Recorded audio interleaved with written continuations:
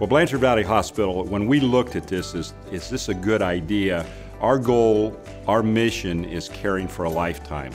The goal, the mission of Mayo Clinic is putting a patient first, and we thought that those dovetailed together. Mayo's background is really to take care of complicated, expert problems that we don't always deal with. So what this does is it gives the opportunity for our community, for our patients, for our doctors to interact with the expertise of Mayo to talk about their healthcare problems. This is really going to be a transformation for Blanchard Valley Health System.